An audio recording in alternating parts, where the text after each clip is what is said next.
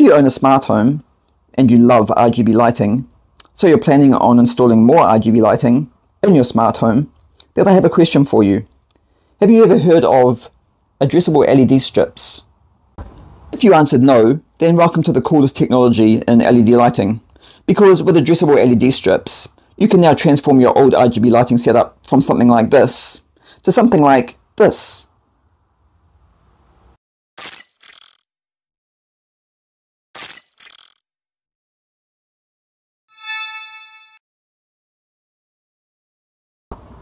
Hey guys, and welcome back to another video. If you're new here, hello and welcome to the channel, and I hope you like today's video. If you like smart home and automotive technology content, then hit that subscribe button, because that's what you're going to see on this channel. In today's video, I'm going to start off by briefly discussing addressable LED strips, before getting to the main subject and my project for today, which is to update the LED strip that you can see here I have around my office door frame. As you can see, I have attached a standard RGB LED strip to my door frame, and I get to light up in different colors as certain automations are executed. And while this works really well and definitely catches my attention, it is also, in my opinion, now very outdated and, to be honest, kind of boring. With the technology available today, in my opinion, I could really improve on this. So in today's video, that's exactly what I'm going to do. At the moment, I'm controlling the LED strip around my office door frame with this, a semi-smart RGB LED strip controller, which is also Matter supported. This device works flawlessly, is very reliable, and I can highly recommend it. And the fact that it can be incorporated into a Matter controlled smart home is pretty awesome, because a standalone Matter supported LED strip controller is definitely not a common smart device you can find, at least at the moment anyway. If you want to know more about this and see it in action, then you will find the review for it on this channel, which I will put a link to at the end of this video for you. However, as good as this is, I could create much better lighting effects with it if it supported addressable LED strips, which it doesn't. So, welcome to today's main topic, addressable LED strips. Now generally, an addressable LED strip is an LED strip like this, where every single LED on the strip can be controlled individually. And how it does this is every single LED is controlled by its own individual electronic driver chip. The LEDs are all controlled over a single data line or dual data lines, which is completely different than RGB, which uses a separate data line for each color range. Addressable LED strips are also referred to as ARGB, the A of course standing for addressable. With an addressable LED strip, this means you are able to control the color, brightness and temperature of every single LED separately from all the other LEDs on the strip. Yes, this technology is unbelievably cool, and when compared to the functionality of the old RGB LED strips, the ARGB leaves them way behind when it comes to functionality. If you never have used addressable LED strips before, and you're still using RGB LED strips, then I pretty much guarantee after watching this video, you'll be upgrading to ARGB. And once done, you'll probably never look back again, because you can do so much more with an addressable LED strip when compared to a standard 4 to 6 pin RGB LED strip.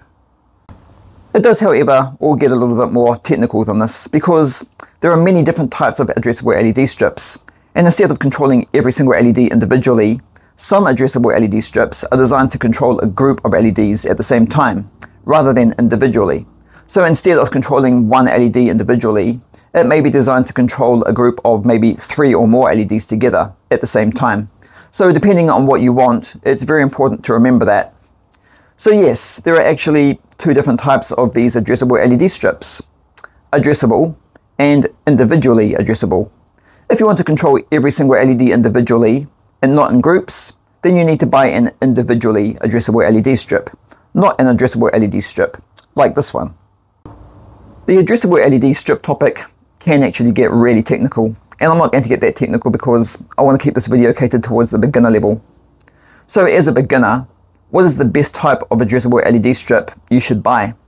Well, I would recommend something like this, the WS2811 addressable LED strip. I would recommend this LED strip because 1, it's probably one of the most commonly used addressable LED strips, and 2, it's also one of the most affordable. Yes, addressable LED strips can be very expensive due to the extra technology they use. The older RGB LED strips, such as this one here, are a lot cheaper.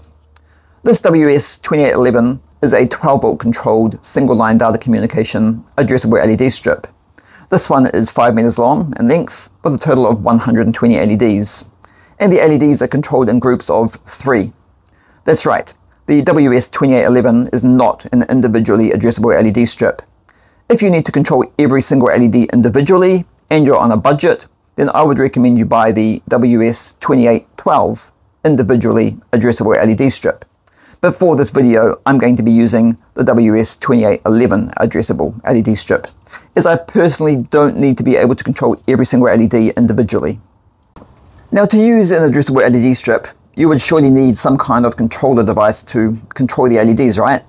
And yes, you do. And in today's video, I'm going to be using this one, which is the Athom LS2812B. This Athom LS2812B addressable LED strip controller is a 3-pin controller, and the 3 pins it uses are power, ground, and data. And when used with the WS2811 addressable LED strip, it is just plug and play straight out of the box. There is no wiring to do at all. The only thing you will need is a power supply source, and speaking of power, it can be powered up from a 5 volt, 12 volt, or 24 volt power supply, and it's rated at a maximum load of 3 amps. It also uses the ESP32C3 chipset. It supports the WS2811, WS2812, as well as several other types of addressable LED strips. And it's a device that works really well, and it's reliable. The Athom LS2812B is a Wi-Fi controlled device. It uses GPIO communication protocol, and it's very easy to set up and use. It does also support Alexa, but unfortunately it does not support Google. If you have Home Assistant, however, you can get it to work with Google, but I personally don't, so in today's video, I will be solely using Alexa for all the automations you're going to see. There are, of course, a lot of other options to choose from when it comes to addressable LED strip controllers, but this Athom LS2812B is just what I personally have chosen to use for today's video. Now, when using addressable LED strips, there is another common name that you may have already heard of, and that is WLED. When I say WLED, I'm referring to the software-controlled app platform that you can use to control these addressable LED strips and do some unbelievably cool lighting effects that will leave you and anyone else completely speechless. And to do this, you simply just download the WLED app, connect it to your LED controller, and start creating some amazing lighting effects. However, to use the WLED app, your LED controller must also be programmed and set up to work with the WLED app. And another great thing about this Athom LS2812B is it is. So now I have an addressable LED strip and my Athom LS2812B addressable LED strip controller. It's time to set up my new door lighting and then have some real fun with Alexa and automations. So let's get started.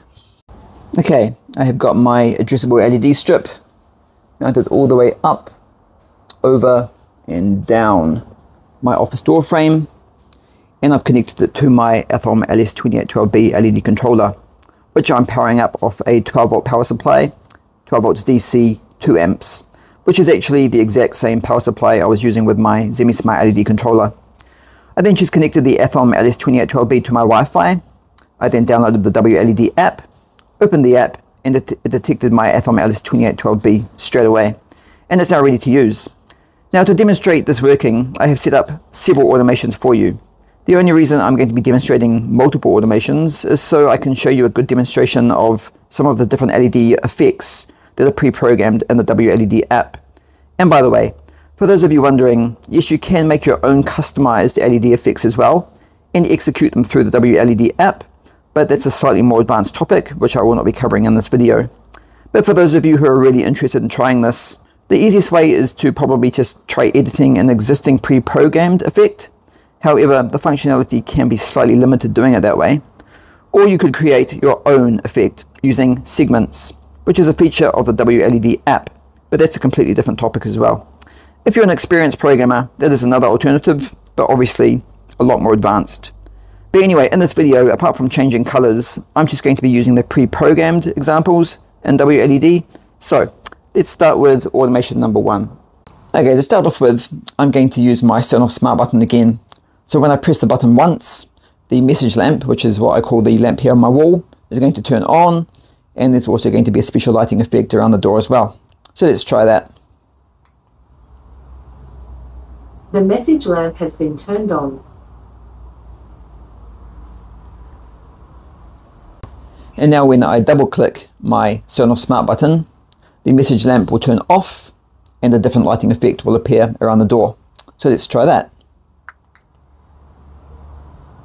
The message lamp has been turned off. Okay, now as some of you may already know, I also have a smart contact sensor mounted to my mailbox. So when someone opens up my mailbox and puts a package inside it, usually Alexa will tell me this at the same time as turn on the message lamp on the wall to the color red, and this time of course it's also going to do a special effect around the door. So let's try that.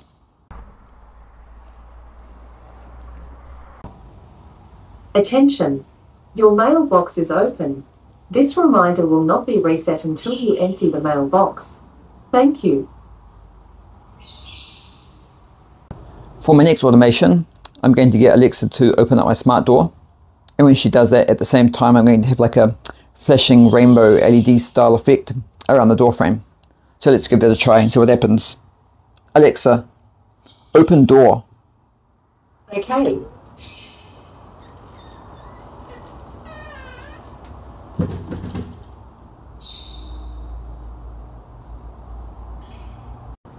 Okay, and now when Alexa shuts the smart door again, I'm going to have a different LED effect around the door.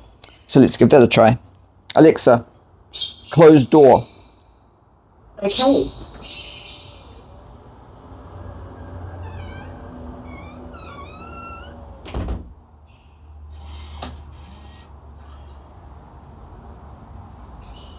Okay, and for one last automation, again, some of you may already know that I also have a smart trash bin just down here, which Alexa can also open up for me. So this time when she opens it up, let's see what happens around the door frame. Alexa, open the trash bin. All right. Please put all of your trash in the bin and please do not forget to close the door. Okay, so hopefully at least one of those examples that you've now seen clearly shows you how an addressable LED strip like this WS2811 groups and operates 3 LEDs together all at the same time. It does not turn on each LED separately, unlike a WS2812 individually addressable LED strip would. If we take a closer look at this WS2811 addressable LED strip, we can even see why. See how there is only one LED driver chip spaced out along this LED strip after every 3 LEDs? So 1, 2, 3, chip. 1, 2, 3, chip. 1, 2, 3, chip. That is another way you can identify the WS2811 over the WS2812. Now, of course, depending on where you purchase it from, a 5 meter long WS2811 addressable LED strip, like this one here, can cost you anything from approximately $15 to $20. I'm referring to New Zealand dollars, of course, as this is a New Zealand tech channel. If you decide to go for a individually addressable LED strip, such as the WS2812, you can expect to pay about double that price. These prices, of course, are only for at the time of this review. I'm sure it won't be long before these addressable LED strips will be able to be purchased for just a few dollars, just like the RGB LED strips are now. If after watching this video, and you're now keen to give ARGB a go for yourself, and you're wondering about the cost of this, the Athom LS2812B LED strip controller, the cost was approximately $25. But as I said earlier on in the video, there are a lot of other addressable LED strip drivers you can choose from. It does not have to be this one. However, this one does work well, so it's definitely a device worth considering, if it's going to suit your application, of course. Just remember though that you will require a power supply to power it up, which is sold separately. But it is available from virtually anywhere online. And the WLED app is of course free and can be downloaded from the Google Play Store. I haven't personally tested it, but apparently it is also compatible with iOS as well. Anyway guys, that brings us to the end of another video, and that was my short introduction to addressable LED strips. I don't do a lot of videos like this, but I thought I would give it a try just to see how many of you like it. I'm sure you will agree that the lighting effects you can achieve with addressable LED strips are on a completely different level to your standard RGB LED strips. They are really cool and a lot of fun to play with, and I'm glad I've made the upgrade from RGB to ARGB. And what you're looking at here right now is just a very simple custom design I just quickly put together using the segments feature in the WLED app. When you get used to designing your own lighting effects, there's pretty much nothing you won't be able to make. For anyone who wants them, I will of course leave links below to where I purchased everything in this video from, if you want to use the exact same products as me. If you feel confused about anything I have mentioned in this video, then feel free to ask it away in the comment section below, and I can try to help you out. If you also enjoyed the video or found it helpful, then please like, share and subscribe to the channel, where you can watch even more videos, which I upload every week, and I hope to see you all in the next video.